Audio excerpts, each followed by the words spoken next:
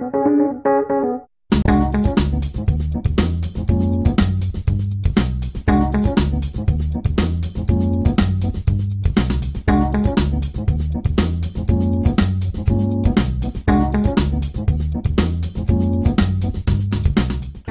to episode 97 of Meet the GIMP. My name is Rolf Steinert and I'm recording this in Bremen, northern Germany. Meet the GIMP is in the moment featured on the Miro guide. About a third of all the viewers who have subscribed to the podcast come from Miro.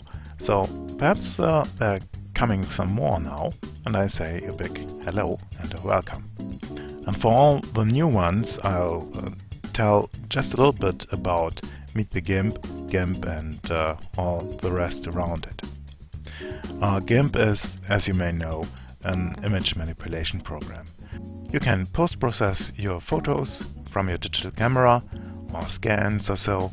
You can paint and you can do things from scratch, as for example this one. GIMP is open source, so it costs nothing, and you can just download it from gimp.org. Meet the GIMP is a video podcast about GIMP and other open source image manipulation programs and tools for digital photographers and so.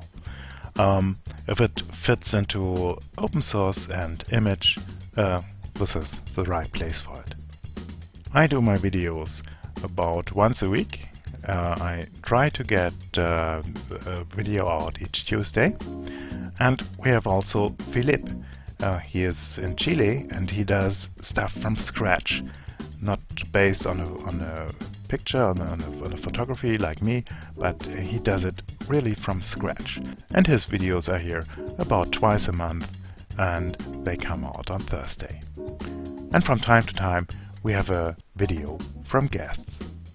Then we have a forum which is not so active that you have to read it for hours a day, but it has the right amount, for my taste, the right amount of activity and very competent people in there for answering your questions and for getting one or the other idea. The thing I like most about the forum is that it is for me a source of ideas what to do in the podcast. And just now, my last podcast was about making images like this one here. This is a real life scene, nothing like a model, no model trains, but real people not made out of plastic. This topic was introduced by Bert, and he is our script magician in residence. He can do everything with Python. And here is Philippe, and this guy here is important too. It's Matthias, and he runs the forum. A big thank you to these three and all the others who are helping with making this podcast possible. In the last video I took this image here and started to make such a mini image out of it. I defined where I wanted to have the focus plane through this thing, and there I made a big blunder. You see it here.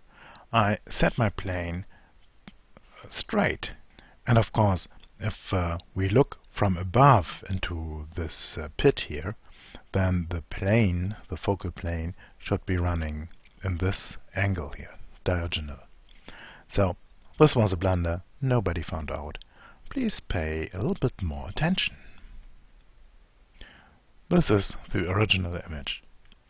I then plastified it a little bit with applying an unsharp mask with a little bit unusual values. And then I applied a selective sharpening which lets pop out all these contours of the details here. It now looks a little bit more like molded plastic instead of real life stuff here. This is, as I found out now, not enough. We have to saturate this a little bit more, but I think I should do that with the final image. Then I had made a layer with some notes about the plane where I want to have the focus. This here shall be the center line, and you see here it was running up here, it's now tilted. And now the only thing that is left is to blur this image. The GIMP plugin registry has exactly what we need. It's called Focus Blur plugin, and this is a different blur than just Gaussian blurring or other blurs. It looks more like made by a lens. The homepage has quite a lot of information about it, but it's not easily to understand. It's originally written in Japanese and needs some help with translation. And if someone of you can speak Japanese or read Japanese and write English, it would be nice if you give this guy a hand. There is a downloadable plugin for Windows, a pre-compiled plugin for Windows, and I think all people with Linux and macOS will have to compile it for themselves. Tips for that are in the forum, and I'll link to that. Now let's have a look what this Focus plugin does, Focus Blur plugin. For that I create a new image. I fill this image with a checkerboard. This can be done with filters, then render. Let me move this to the border so you can see the menu. Filters, render, and here pattern. There is a checkerboard and a lot of other patterns which are not as important now for me than this one here. Okay, let's do the checkerboard a little bit larger. This is okay, and I don't want to have the psychobilly in here. Okay, and now we have this here filled with a checkerboard. When we go to Filters, Blur, Focus Blur, if you don't find it, you have to install this plugin. Then we see here Preview, as usual, and then here a Basic tab and some others. Let's have a look first at the Basic here. We can change the diffusion model and the radius. The diffusion model is the algorithm for blurring. And here I found that spherical is the best one for emulating lens blur. We can increase the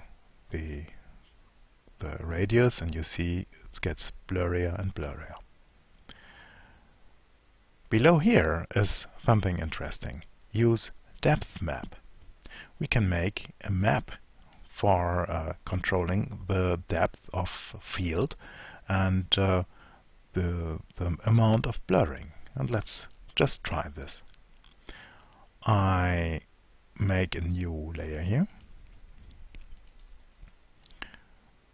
I fill it with white.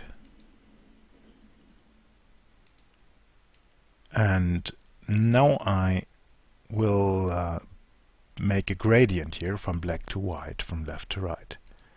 So black and white is here, this is here, and we just fill this up with a gradient. Now put this layer below, and now apply the filter. Filters, Reshow Focus Blur. Oh, what's up? Okay, yes, I know. That's the old thing. If something is very strange, check on which layer you are working. I want to work on this layer and not on this with my depth map. So again, filter, Reshow Focus Blur. And here it is. And I say spherical and use a depth map. And here I take this one here. It shows here in the drop down every layer that is open in GIMP not only in the active image. You can take the depth map from a different image. But let's take this one here. You see here on the left side, where our map is black, we have a sharp image which gets unsharp the more we go to the right. Here on the right hand side it's quite out of focus. And even if I go up here with my value, you see here the unsharpness creeping up, but this stays in focus. And on this side here we have quite a blur. But here is another thing, focal depth, and I set this here, let's say, to 33. And now this starts blurry, gets clear at a third, and then continues to be blurred.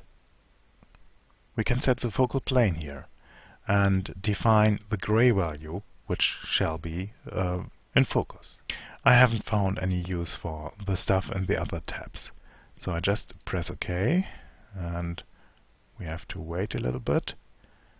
For big images this takes quite a long time, but by small images are quite fast. And here is the final result. Blurry, sharp, and again blurry. Rob A, he's on the forum too at Meet the GIMP. He has made a tutorial about using this plugin.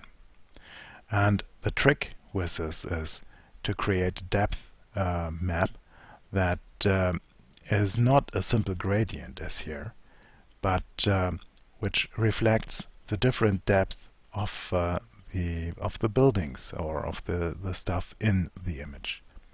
For his image he used this depth map, and you see here all the high-rises have the same gray value, the value at the bottom here.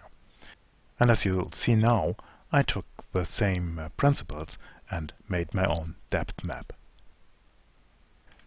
I found out while working on this image that I have chosen the wrong image. It's really complicated to make this believable. Not just nice, but that you can believe that it is a macro shot. A simple gradient isn't very convincing here, and we have to make a family of gradients, and I did it this way.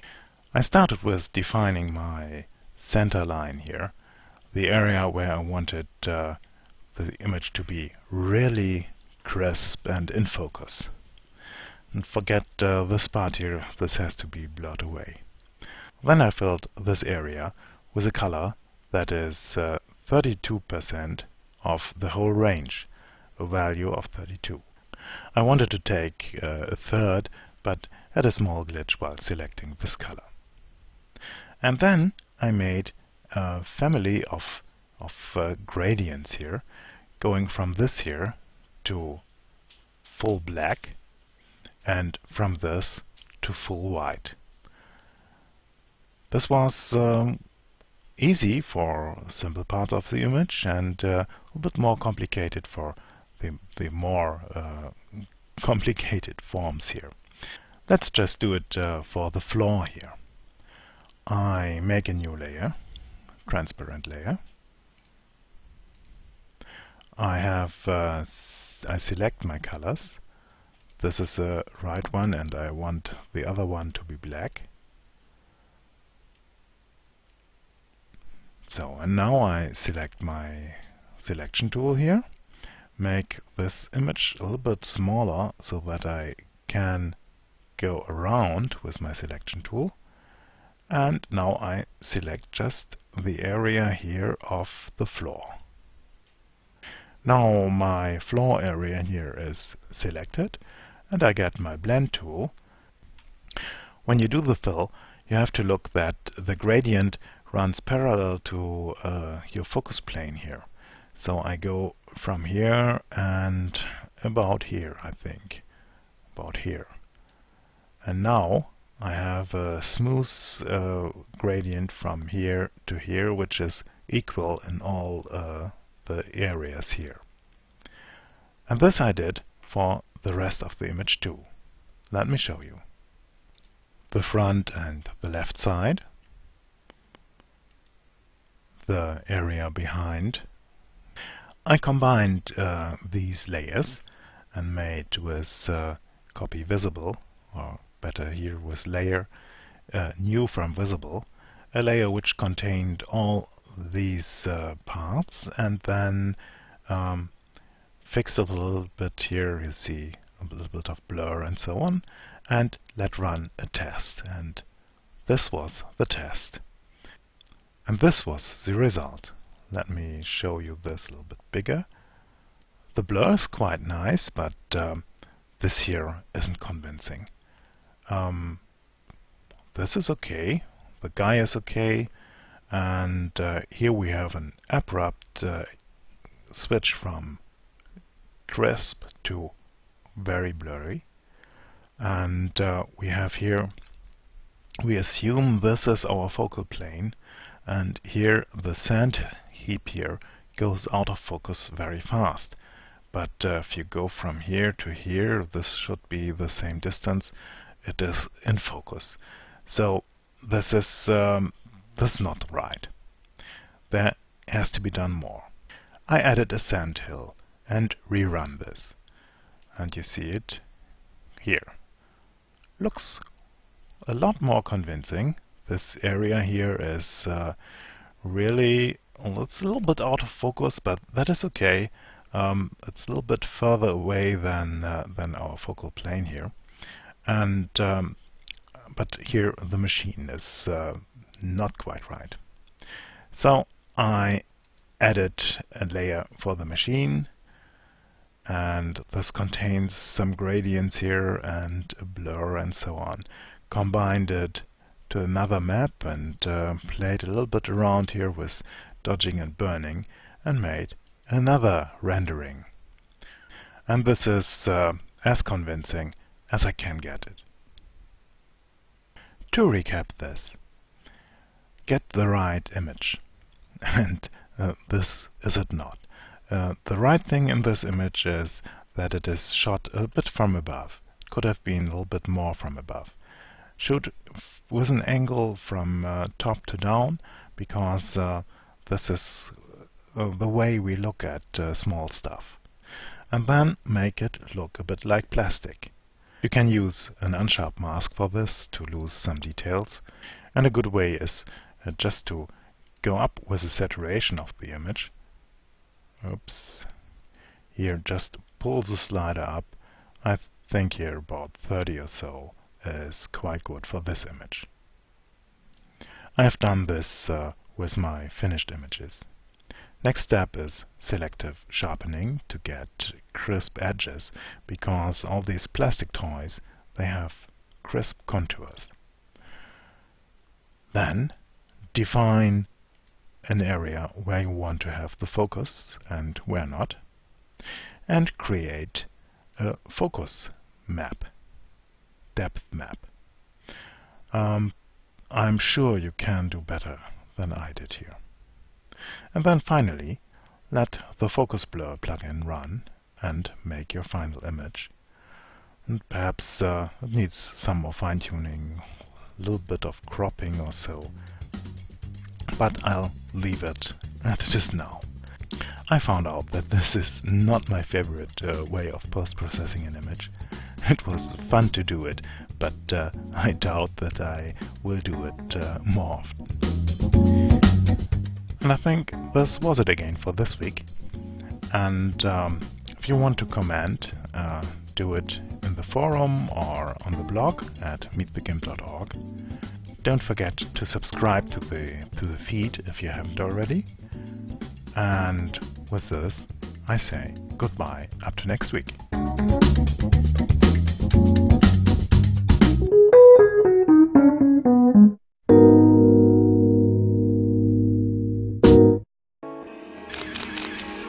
photocastnetwork.com, your photography resource in the potosphere.